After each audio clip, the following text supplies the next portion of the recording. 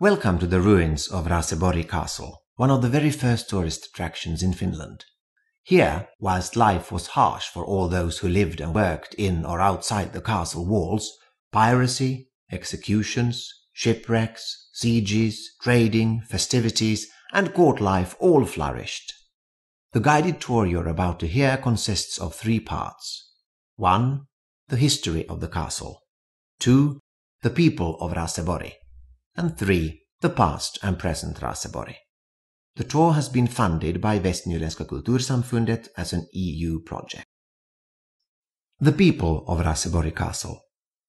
During the 179 years of its inhabitancy, Raseborg Castle boasted at least 17 lords and bailiffs. The first lord of the castle was Tord Röriksson Bonde, who governed it for 30 years.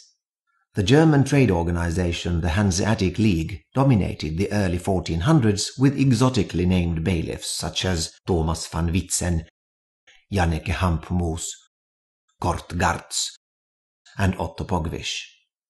After the mid-15th century, the castle was controlled by its most renowned and wealthy men, the aforementioned Carl Knutsson Bonde and Lars Axelsson Tott. Only one lady has been in charge of the castle, Katarina Eriksdotter Nipertz, who ruled the castle following her husband's death in 1483, before the regent of Sweden, Sten Sture the Elder, took control 4 years later. From the 16th century we should mention Nils Eskilsson Baner, who was executed on Gallibacken or Gallows Hill just north of the castle in December 1520, when King Christian II settled accounts with his opponents after the bloodbath of Stockholm. The last lord of Raseborg, Erik Fleming, was removed by the king Gustavus Vasa for his harsh treatment of the peasantry. Raseborg is said to be haunted by Lars Axelsson's first wife, Katarina Johansdotter Wiffert.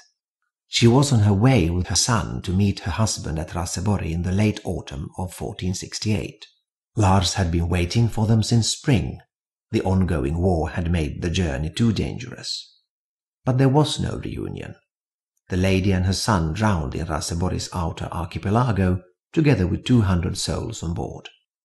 It is said that in favorable conditions, when the new moon is 7 days old, and the fog from the stream settles around the castle, one can see 2 figures rising from the mist.